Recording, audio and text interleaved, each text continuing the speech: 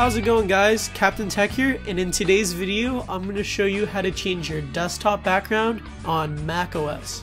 So a lot of people ask me, how do you change your background in Mac OS? And it's actually quite simple. What you need to do is navigate to the upper left hand corner and click on the Apple.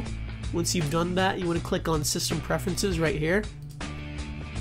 So this window should pop up, and now you want to click on Desktop in Screensaver, so we're going to click right there.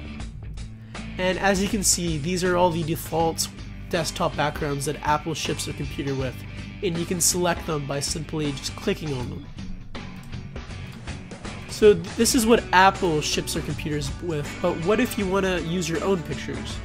Well, what you want to do is navigate to those pictures. So say I saved some desktop backgrounds that I really liked off the internet. The way that I'm going to change my desktop background to those images is by clicking on this plus sign right here and then simply locating those files. So I saved some pictures in my pictures folder. What I'm going to do is navigate there and simply just click on that image. So I want to change my desktop background to this image. So I'm going to click on it, and there you go. That's how you change your desktop background in Mac OS.